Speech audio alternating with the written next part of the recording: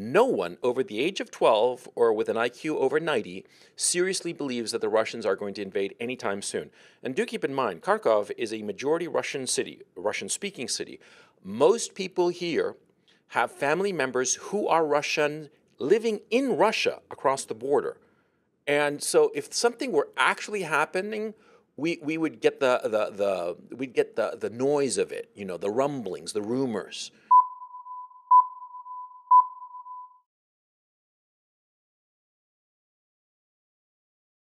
Bună seara, greetings from Bucharest in Romania, where I've been for the last 12 days. I think it is day 13 of Russia's invasion of Ukraine, the new invasion. And at the beginning, we weren't so sure that the war would last this long. And during those first few days, I got many comments, and I still continue to get a lot of comments and messages asking me what I think of Coach Red Pill's coverage of the war, because several people wrote to me, described it as he has a different opinion to me. So fair enough. Let's jump into that. Coach Red Pill, or Gonzalo Lira, his name, he's a Chilean-American film director from what I understand, and I have previously reacted to some of his videos about dating in Eastern Europe, in Ukraine in particular. I reacted to a video maybe about a year ago where I wasn't very impressed by his video. He more or less tried to claim that coming to Ukraine as a Western guy was like shooting fish in a barrel in terms of meeting girls, which is not the case in almost anyone's experience who've been here. And now he seems to have deleted almost every video to do with dating that he had, I think 100%, even though he built up a big audience. And suddenly he's filming quite frequently from Ukraine. He says he's still in Ukraine. We're on day 13 of the invasion. So I'm going to go back and review a video that was sent to me that he shot on day 3 of the invasion. And obviously I'm reviewing this in hindsight, a little bit Monday morning quarterback, because we're now 10 days further on. And that also provides a good way to judge how accurate his predictions and his analysis has been.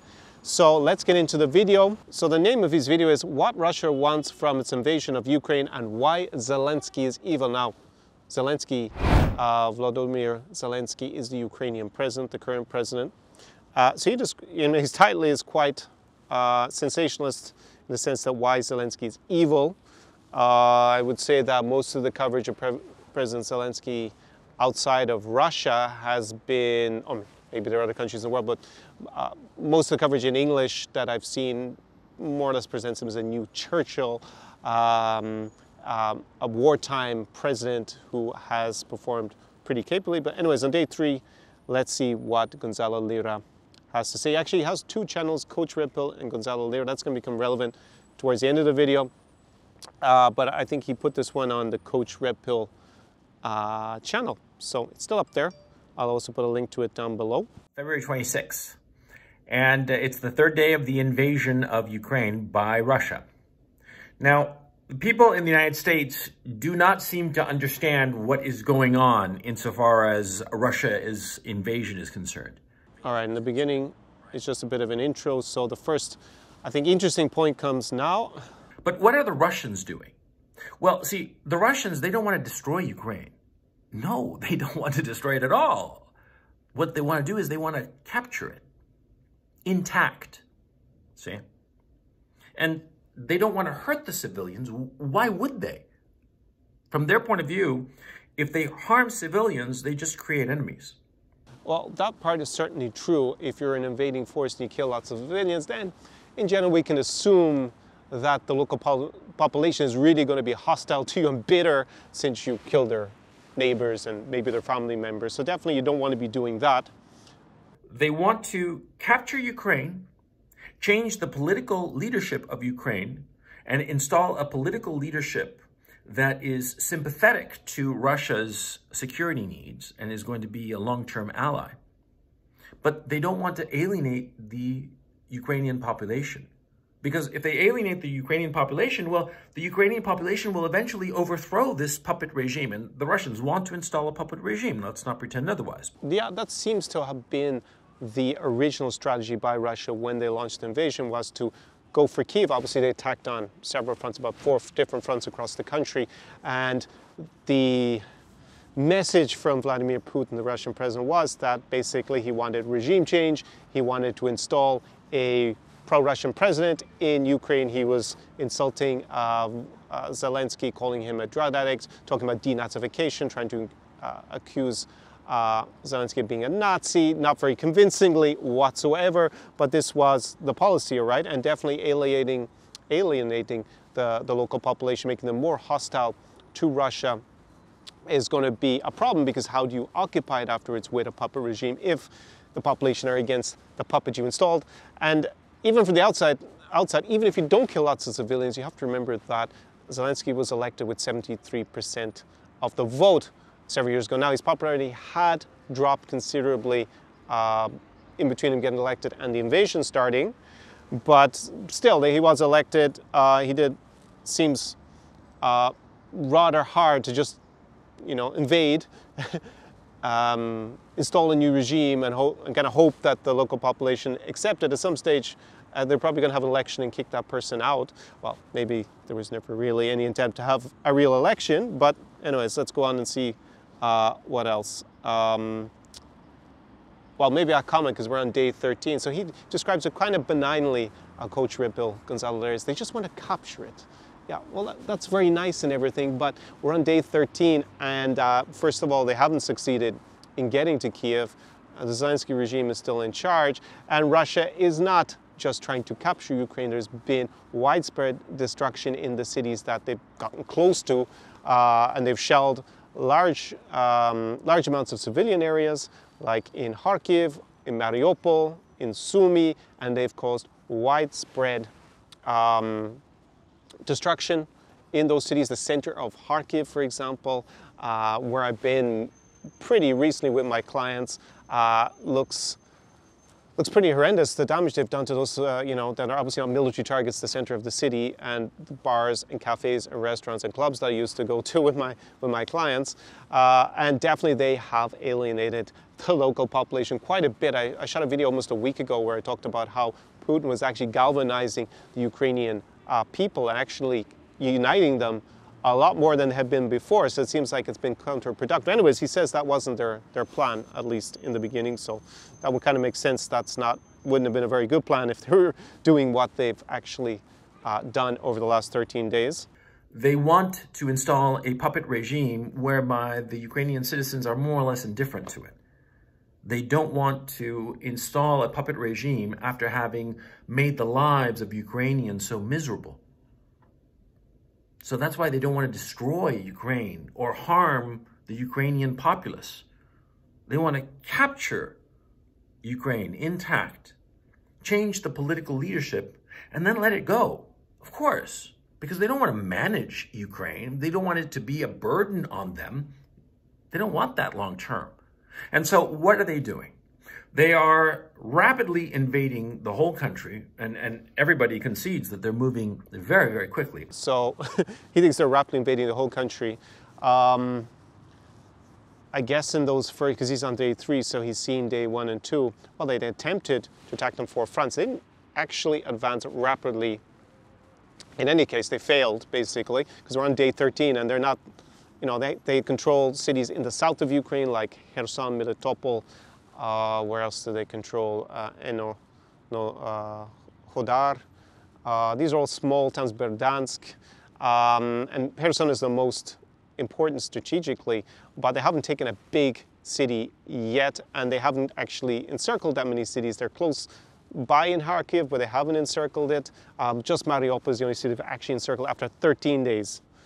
So that, was maybe not clear. But, you always have fog of war in general, and, a lot of information is not clear when it's happening in real time. It's only when the dust settles you start to get a better picture.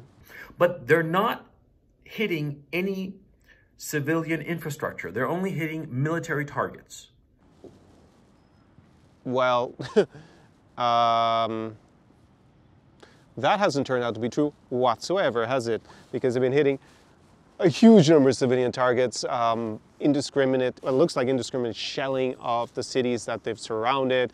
They blew up many civilian airports, not just military airports, and then military infrastructure. So in those few days, maybe in the first 2 days, that would seem to have been the plan by President Putin, was to try to capture the country. But he just thought the Ukrainian army would just run off and Zelensky would surrender, which is what actually Putin demanded. But very quickly, that didn't turn out to be the case. And what he's saying they didn't want to do is exactly what they have been doing. So I think it's more like their preference would be to capture Ukraine without a fight. Well, I mean, who doesn't want to take something without having to wreck it? That kind of makes sense. It's kind of, I mean, I guess there may be some warlords who just like wrecking stuff in general, but yeah, it hasn't turned out to be that way for sure. So let's go on. One of the things that they want to capture intact, and people don't seem to realize this, but it's very obvious if you think about it, they are trying to capture the Ukrainian army.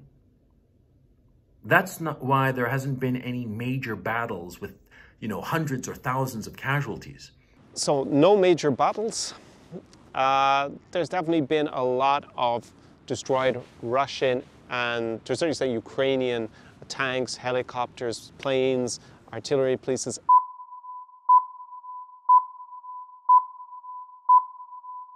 Large number of dead Russian soldiers and many Russian soldiers surrendering. Obviously, also the same on the Ukrainian side, but it seems a lot less in terms of what I've seen recorded. I've been watching a lot on Telegram, so no major battles. Well, even those first days, they tried to take the airport just north of Kiev. I just have to think of the name, it's a Homostel airport, and they took it. And I remember a camera crew being there with Russian troops actually having taken the airport, but the Ukrainians took it back. So there's definitely been major battles, and a few significant Russian military leaders. The second in command of the Chechen forces there has died. Also, one of the leading generals from the Donetsk People's Republic, and then yesterday a Russian general died as well. So definitely there have been major battles. So what he's outlining as the Russian strategy might have been their kind of dream strategy, that suddenly everybody, they were just going to win in 3 days. That hasn't turned out to be the case. And this idea that they're trying not to kill the civilians, well, they dropped that very, very quickly as their strategy. For all intents and purposes, the Russian army is tiptoeing into Ukraine. Insofar as air power is concerned, the Russians in the first 3 hours wiped the Ukrainian skies of everything. Well, they haven't wiped the Ukrainian skies of everything by day 13.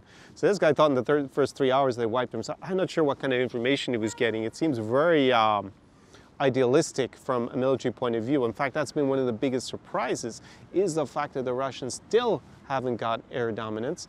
And not only did they not achieve in the first 3 hours, they haven't achieved it by day 13 of the war. So he's giving a very rose-tinted view of the Russian military campaign completely. We now know that in hindsight. Obviously, we're on day 13.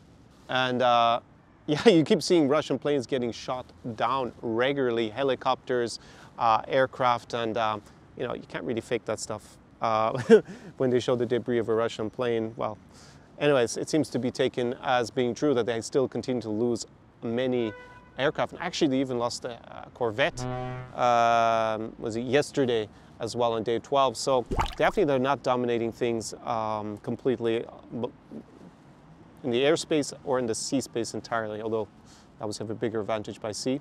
The Russians own the Ukrainian skies. Own the Ukrainian skies. Flying is Russian.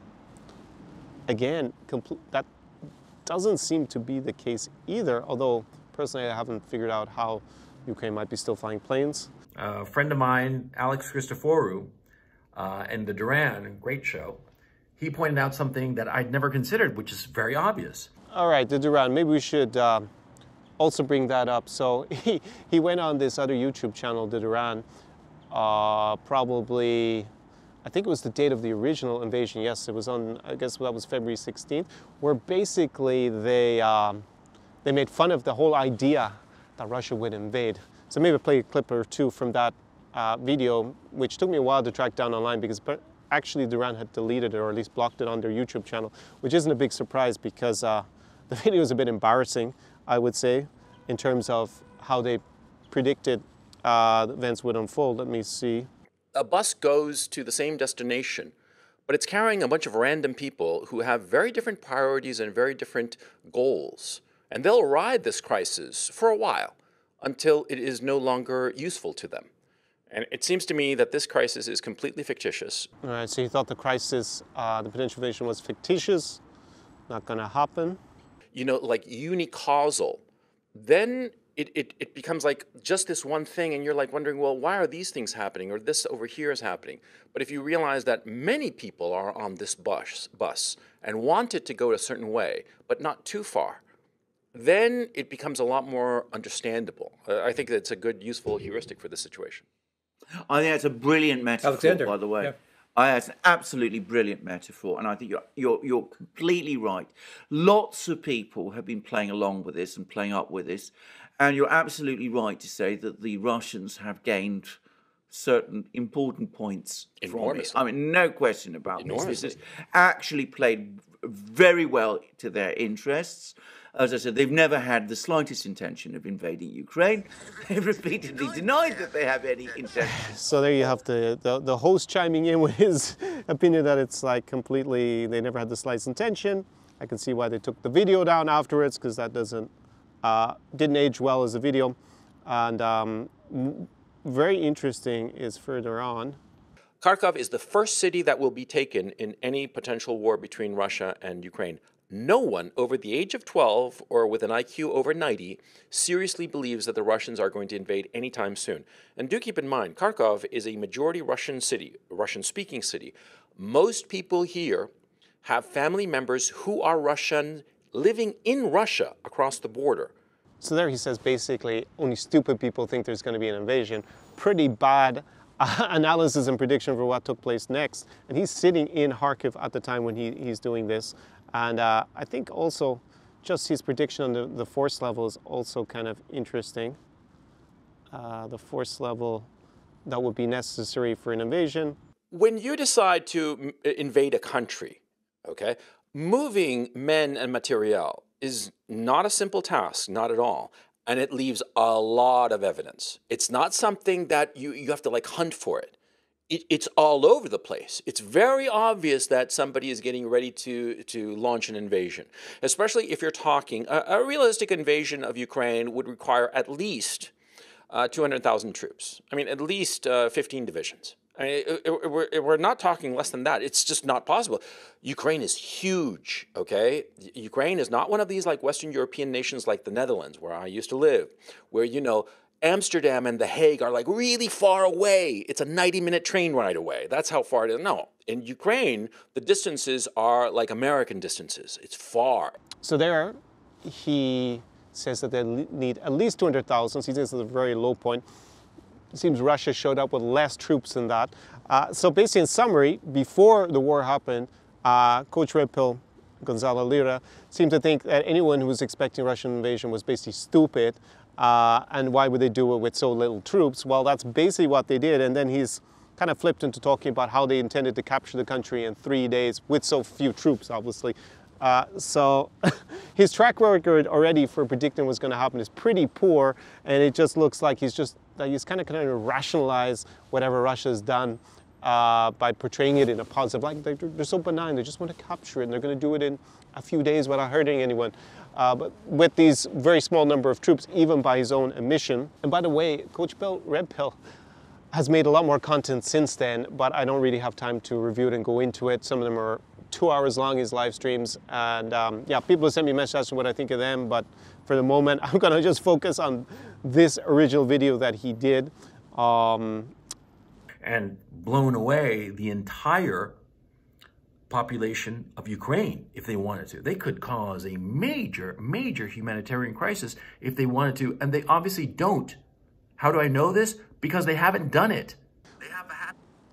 That's exactly what they did in the meantime. I mean, he's on day 3. Well, they didn't manage to cause a humanitarian crisis in the first 48 hours. Yeah, because people couldn't escape. They didn't have enough time. All the roads were blocked getting out of Kiev. So there wasn't, I guess, an opportunity to cause millions of people to actually get out of the country. 13 days later, I think we're up to about 2 million people have left as refugees. It's a huge humanitarian crisis. Cities like Sumy, Mariupol, Kharkiv. So everything he's predicted is not actually what Russia's turned out to have done. And he's giving, again, all these benign rationales for why they're behaving the way they do. Anyways, let's go on with the video. So he's got a terrible record at predicting what's going to happen. The Russians don't want to harm Ukraine. They would have destroyed Ukraine if they wanted to. But they don't. They want to capture it in one piece. Now, you can say that Russia's motivations are this, that, the other. It doesn't matter. You have to look at the practical reality that is taking place now.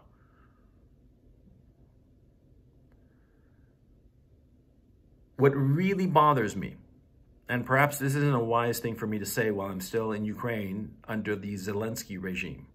What really bothers me is that the Zelensky regime has no trouble causing a humanitarian crisis. The Zelensky regime is causing the humanitarian crisis. Russia invaded Ukraine. They're the ones who are attacking the country. That's why people have to leave. How is Zelensky causing the humanitarian crisis? Well, let's listen to his rationale. They welcome a humanitarian crisis. They would love to see dead Ukrainians. Zelensky would love to see dead Ukrainians. Has he said that? Do you have any evidence? And I know this for a fact. Yeah, and do you know how I know this for a fact?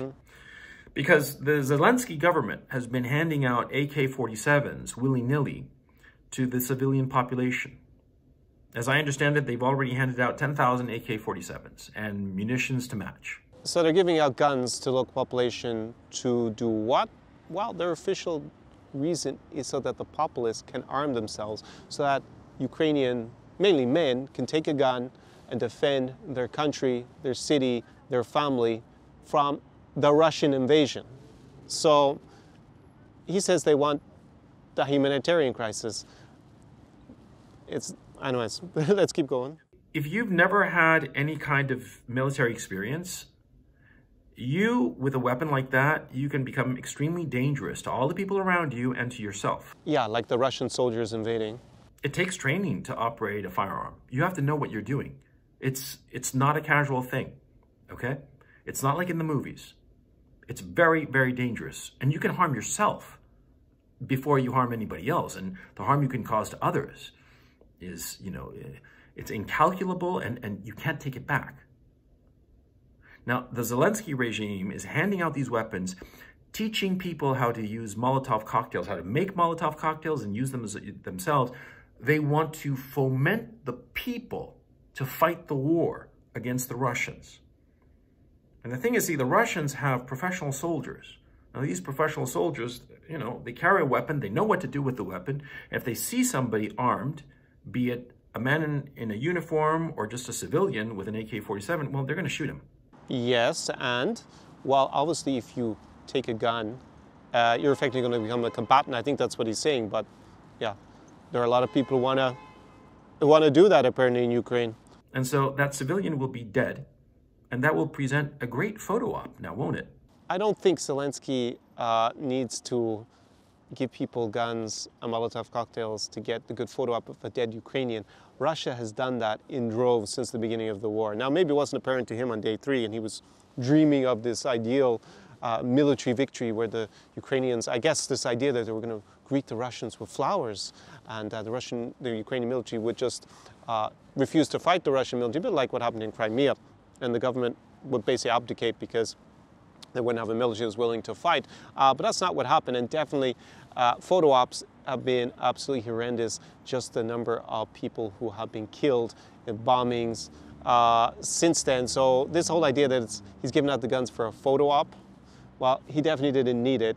And actually, that is a major issue, trying to fight your way into the cities, that the fact that you're going to have a local population that's armed with Kalashnikovs, with Molotov cocktails, because it's going to be very, very draining on Russia's resources, and a large number of Russians probably will get killed, along, which is what he said, a large number of Ukrainians. But yeah, to say that's the motivation, he hasn't really provided a convincing argument here. Now, in other conflicts that I studied in the past when I was studying international relations, it was interesting. I had a controversial professor who claimed that the leaders of Bosnia, they kind of went for this strategy because they thought that the West would intervene on the side of the Bosniaks in the war in Bosnia in the early 90s. And in fact, they weren't really trying to avoid that the Bosnian Serbs would shell civilian areas. They were actually hoping kind of would happen. So then they would say, look, they're causing this outrageous war crimes, they're causing humanitarian crisis, you must intervene. Now that didn't work very well because, well, the West didn't intervene at least for years in the war, and a lot of people, especially Bosniaks, died. So it is a plausible theory that, you know, civilian casualties will galvanize support for the country that's under attack, or the people that are under the attack. But you need to provide evidence for that. And, well, Ukraine, it is, perhaps it's a controversial strategy if Ukraine wins, and after the war there's lots of people with Kalashnikovs and you got to get them back. Now, what I heard is that you had to give in your passport in order to get the Kalashnikovs, so they can go and get the guns back after the war and try to take them off people who might do bad things, might kill other people, might just turn out to be criminals with them. But when the country's been invaded, and the survival of the state itself, because remember in the speech that President Putin gave, effectively declaring war in Ukraine 2 days before the invasion, and I did a video, if you haven't seen it and read the original Kremlin translation, I'll put it down below in the description up on the card. He said two things to start with. Ukraine is not allowed to be outside of Russia's sphere of influence, so that's basically what he's referring to in terms of a puppet government being installed that would just make them sit in Russia's orbit. And also the second is that he questioned the legitimacy of Ukraine's borders. So that indicates that this is also a fight for the survival of Ukraine as an entity now in its current shape, or at least before the war, with the borders that it had de jure and de facto. So definitely the Ukrainian government has an ulterior motive to what he's outlined, which is arm the populace. It's going to be really hard for the Russians to win. It's going to take them a lot longer, and it's going to be a lot more draining on them. And from the Ukraine's point of view, since a lot of Western analysts I saw agreed with this kind of, when he hasn't said how long it will take Russia to occupy the country, but there was a perception that they would do it really, really quickly. And now we're at day 13, so the longer Ukraine can hold out, the better for Ukraine, because galvanizes support in the West, more sanctions come in which hurt Russia's economy. Now, of course, President Putin would have probably factored into his calculations when he invaded, but the number of losses for Russia is something that's going to be very sensitive, and if they have to fight their way into a city with people chucking Molotov cocktails and shooting at Kalashnikovs, it's going to push the death toll up a lot higher on both sides, and that's not probably going to be good for Putin maintaining support for this war, because I'm not in Russia, I can call it a war, not a special military operation, and he does refer to this as an invasion, in all fairness. So let's go on. So that Zelensky can wrangle some European country or the Americans or whomever to come in and get involved in this war and potentially escalate the situation to levels that are unimaginable. The Zelensky regime is doing something frankly evil, because it is evil to put civilians, to encourage civilians to do something that incredibly dangerous and irresponsible. It's a bit much to start describing Zelensky as evil and throughout the entire video, or any of the videos on his channel, not describe Putin as evil, maybe. If that's the barometer to put civilians in harm's way, well, maybe not invade the country in the first place. That might be a good start. And second of all, obviously, in between this, it's not that they didn't kill civilians in the first 2 days either, but obviously that has increased dramatically in the meantime. So, yeah, I don't see him calling Putin evil or using that as any sort of standard. It seems a bit rich to go that far. The Zelensky regime has also put heavy weaponry in civilian population centers. Now, these heavy weapons, howitzers and whatnot, they're dangerous. Now, Russia, in previous conflicts, has been involved in Grozny, in Chechnya in the 90s, and then in Aleppo, in Syria. That's a conflict I don't really understand very well, but basically they level the cities regardless, right? So the Russian the war has been to level cities regardless of whether there's howitzers there or not. So he seems to be trying to indicate that only because there are going to be weapons there that Russia is going to bombed them. Well, again, in the city that he says he lives in, Kharkiv, they bombed the entire center of the city, and I didn't see the howitzers or the heavy artillery in the city center that they were trying to blow up. So that is wrong, completely wrong. And it was the city that he lives in that got bombed pretty indiscriminately, right? So, yeah. I mean, it's one thing to make these claims, but you have to provide some evidence, like if there were photos of howitzers in the center, then we could have a debate about whether it's legitimate to hit those targets or not. But Russia's obviously not been doing that. So again, pretty poor analysis. Just about every man between the ages of 18 and 60 is running away from the cities. That's why there are so many refugees. They've had to leave Kiev for fear of being forcibly pressed into the Ukrainian army. Middle-aged men, farts like me, who are out of shape, we're real good at some business deal, but crappy at carrying a backpack and a weapon, with no experience whatsoever in such activity. And the Ukrainian government, the Zelensky regime, is doing this. And why do you think they're doing it? Well, first of all, you don't forcibly conscript men into your army if you think that you're winning. Now, do you? Of course not. Well, my understanding of the conscription is that, yes, men who are between 18 and 60, I think it is, cannot leave the country, and they may be conscripted in the future, but Ukraine does have a professional army, and it does have a huge number of volunteers, both for its National Guard, and people are willing to just take a Kalashnikov and make Molotov cocktails. So I don't really see that it's a strategy just to forcibly conscript, press the entire male population into the army. That hasn't happened as yet, and we're at day 13. So again, something that just didn't occur. But I do understand that some people, some men, might have wanted to stay in the cities where they might have been at risk of being conscripted, so they would have moved somewhere more in the countryside. But that's not the humanitarian crisis. Humanitarian crisis is the fact that millions of people are fleeing the country from the Russian invasion, from the Russian rockets, from the Russian aircraft, from the Russian helicopters, from the Russian soldiers, from the Russian bullets. They're not fleeing because they're going to get pressed. The too many people are mainly women and children who have left. They're not going to get conscripted. So this is absolutely farcical as a claim at this stage. Anyways, it's one that just didn't age well. Like a lot of this video, and his previous one that he did with the Duran. So by the way, he's been running around Kiev apparently, because I looked at his Telegram channel, and he's been showing empty streets at the beginning of the war and claiming that people are terrified of the people that Zelensky's giving guns to. Again, without showing any evidence.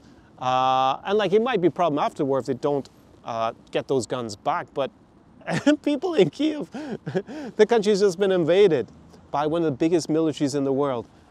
Some guy with a Kalashnikov who's Ukrainian, who might know how to use it properly, is not the biggest concern, is not the reason that people are fleeing the country. They're fleeing it because those horrific bombings and shellings of civilian areas in the cities, not just the fact that they're hitting military targets. Anyways, let's see what ridiculous claim he makes next. On the streets of Kiev, outside the Premier Palace Hotel, where apparently he says in another video that he was asked to leave. I'm sorry if I sound a little frazzled, but, I'm actually worried about getting shot, man. Not shot by the Russians or shot by the Ukrainian army, but shot by fucking criminals that the Zelensky regime has armed here in Kiev. Dude, I'm so fucking angry, man. These fuckers are creating chaos. And this will not stop the Russians. Where is the evidence of this case? He's walking down an empty street with nothing going on, claiming that he's concerned, maybe because he's not judging the risk assessment properly. And remember, he's from Kharkiv, and he says his family, his kids are living in Kharkiv. The city is that day or two later gets indiscriminately shelled. And he's worried about some gopnik, I guess, that petty criminal that Zelensky might have given a gun to. That is obviously not in the center from what we can see. So I don't know if it's just his risk assessment or he wants to be very sensationalist to get a lot of views. Might have been a good strategy from that point of view, but yeah, just he's truly evil. And the leader that orders the shelling of those cities, he hasn't called evil in any of his videos. He hasn't even called them anything or even criticized them. So let's move on with this, this very strange video at this stage. Because the Russian soldiers who see some civilian with a gun, well, what do you think he's going to do? He's going to shoot him. And that innocent civilian who doesn't even know how to hold the damn weapon is going to die needlessly for nothing, for absolutely nothing. And I find that despicable. I find that truly evil. Again, truly evil. Again, he repeats this claim about Zelensky regime, the government, the democratically elected government of Ukraine is doing all this to get a photo op. While they definitely didn't need that photo op, considering what's happened over the last 13 days, there are enough images of dead civilians, shelling of the center of cities, saboteurs as well attacking a TV crew, and they definitely didn't need to give civilians guns to get a photo op of dead civilians. Russia did that all by itself. And if you want to say that the message I'm saying is pro-Russian or pro-Putin, or I'm a Putin stooge or useful idiot or whatever, fine. I don't care. I mean, I don't really care your opinion, man. Yeah, of course, because you are a useful idiot, and we're going to get to that very, very soon, how that turned out not too good for him. Oh, I'm telling you the truth. No, you're not. You're not telling the truth. You've got terrible analytical skills and predictions about what's going to happen before the war and during the war. But let's get into how he turned out to be a particularly useful idiot for the Russian regime. It's almost like out of a movie at this stage. I'm here in Kiev, in the downtown, waiting for the Russians to invade the damn place, huh? So I know what I'm talking about. No, you don't. Yeah, it might be in the mainstream media, but what you're saying is not true.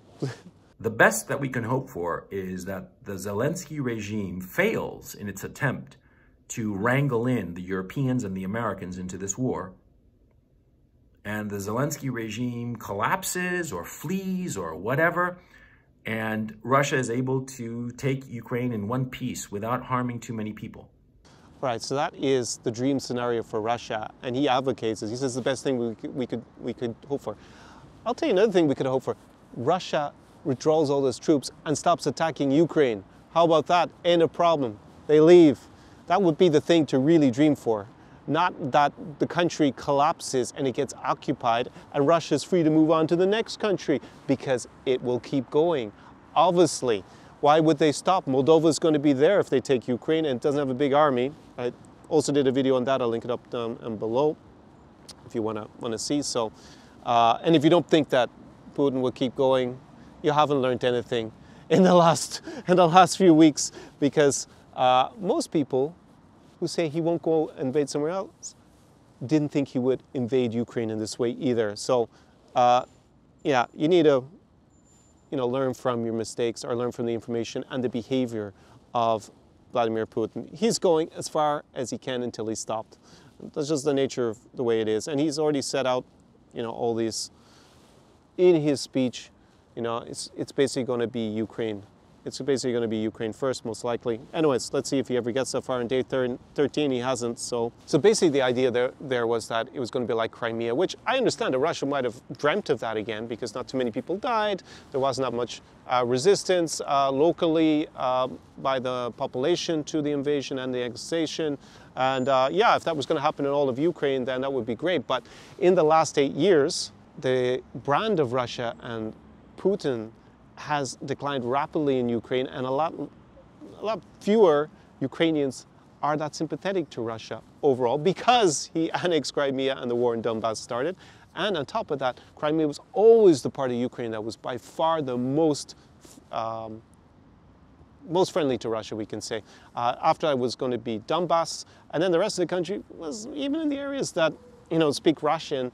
If you look at the voting patterns in the last elections, the most they vote for a Russia-friendly candidate is about 30%. So it's a minority. Now, it's a significant minority, but it's not a majority of the people in those areas. And we're seeing that in the places that Russia is occupying, like in Kherson, like in Melitopol, There are daily protests against the occupation by significant numbers of Ukrainians. Now, I'm not saying everybody there supports staying in Ukraine. I'm sure there's some people who support the invasion, but it's not it's not likely to be very many, judging from what I've seen. So that's a dream scenario that he's outlined, and that, yeah, in an ideal world for Russia, that's not what will happen, but it wasn't very realistic, and that's why I was saying when I shot my first video about this conflict back in Kharkiv in December, is that he'd have to be mad to go and do this, because it doesn't make any sense to me, and that's what's turned out to be the case in the last 13 days. But anyways, let me go to the bit that's kind of, I guess, almost funny at the end, because he was so determined and outspoken with saying he doesn't care about my opinion if I think he's a useful idiot. Well, apparently he wasn't the only person who thought that he would work well as a useful idiot, because he uploaded another video, which in the meantime he's taken down again. But apparently what happened is that Russian social media channels, and let's call it for what it is, mainly Russian propaganda channels, they loved his video so much they put subtitles onto it, and even, I think some even dubbed over him and circulated smaller versions of this video and other content that he's made, and they circulated in Russian social media. So he went viral, but he went viral as a useful idiot, because what he's outlined in his video is a Russian dream scenario, and he's blamed the Ukrainian government for everything. So that fits in perfectly with the Russian narrative for their domestic audience. And apparently that didn't make him very popular in Ukraine, and he was asked to leave the Premier Palace. That's what he says. The hotel, and he went back to Kharkiv, and then he makes claims that the Zelensky government is trying to pursue him. Well, I don't know if he actually realizes, because he wasn't anticipating the invasion, that Ukraine is at war. It's been invaded, and he is like a superstar on Russian propaganda channels justifying the invasion. Now, what? I'm not saying that was his intention to become that huge star, but yeah, I'm sure they're concerned about him and what he's saying, since it seems to be, fitting the narrative of the invading country, of the invading army, the Russian army. So I found that kind of entertaining, that, yeah, he said he didn't care about being called a useful idiot or being one, or people thinking it, but it's kind of what he turned out to be. So what can I say in summary?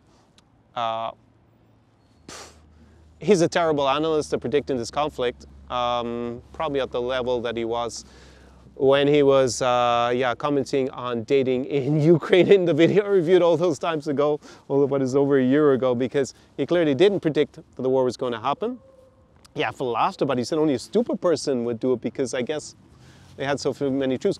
But that's what Vladimir Putin decided to do. Now, I agree, it wasn't a very wise decision to do the invasion that way, and it's been proven. I mean, obviously I'm viewing this like a Monday morning quarterback also, but when I was back in Kharkiv, and it just doesn't make sense to me. Even with more troops than the 200,000, I just don't see how they can occupy Ukraine, especially after all this damage and having to fight their way in without massive oppression of the population. I just don't see how you can do that. And you're going to need so many troops. I mean, there's some estimates are 500 to 900,000 troops to occupy it. Just seems mad, the whole thing, and that's what we've got. We have this very sad, tragic situation. And he's trying to basically blame Zelensky for what's happening. And now, of course, as the president of the country that's been invaded, he can make things better or worse, but handing out Kalashnikovs and people making Molotov cocktails to defend the city, don't think that's why we have a humanitarian crisis.